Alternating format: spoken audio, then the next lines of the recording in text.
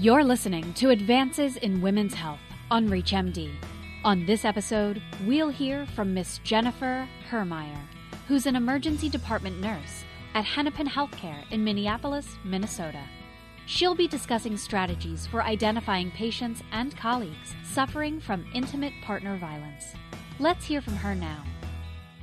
The actual statistics are that 1 in 4 women and 1 in 7 men will experience domestic violence in their lifetime. How many show up in the emergency department is hard to say because only about less than 30% will actually seek care for injuries. They may also be presenting a different story for their injuries, as telling us, I fell off a ladder when actually it was their partner.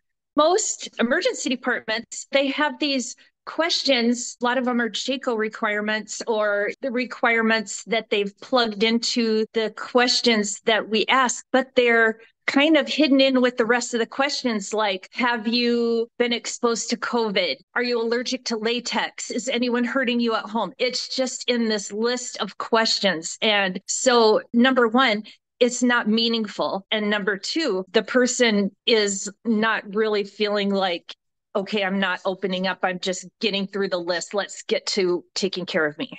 So a better approach would be to ask questions like, is there anyone in your home or in a relationship with you that makes you feel uncomfortable on a daily basis? Is there someone who makes you feel uneasy?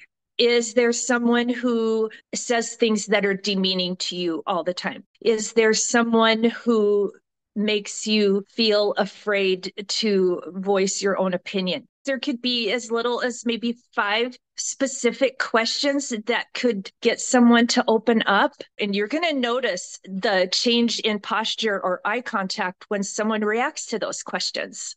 Things that people notice in colleagues are changes in their behavior, changes in how they interact with their coworkers. You might notice things like they might be stepping away to take phone calls a lot. They might seem tired. They might be missing things. Their documentation might be not up to what it should be. Maybe take that person aside and say, hey, I've noticed something seems off. Is everything okay? If there's ever anything you want to talk about, I'm here to listen, and this is a safe space. Nurses specifically are 3 times more likely than the general public to be involved in an intimate partner violence relationship, and healthcare workers in general, 3 times more likely. I had been contacted by a nurse manager in North Carolina. They are implementing a peer program in their hospital specifically for domestic violence in their staff, because they say that nurses or even physicians are more likely to go to a coworker rather than to call a hotline or something. And so they're trying to make it like a peer program where there would be rotating people that you could go to. So it would be like a different person, a different specialty. One week it would be a nurse on like an ortho floor. Another week it would be maybe an X-ray tech in the emergency department, people that volunteered to be the safe person to either talk to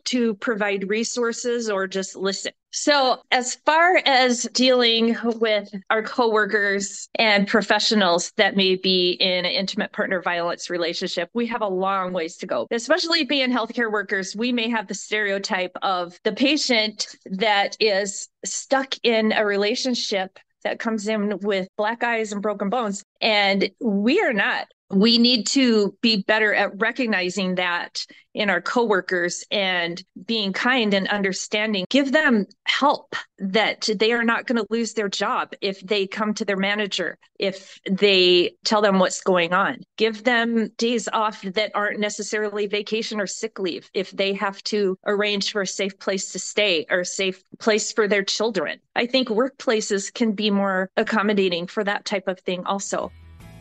That was emergency department nurse, Miss Jennifer Herrmeyer, discussing the importance of identifying and caring for patients and colleagues who might be suffering from domestic violence. To access this and other episodes in our series, visit Advances in Women's Health on ReachMD.com, where you can be part of the knowledge. Thanks for listening.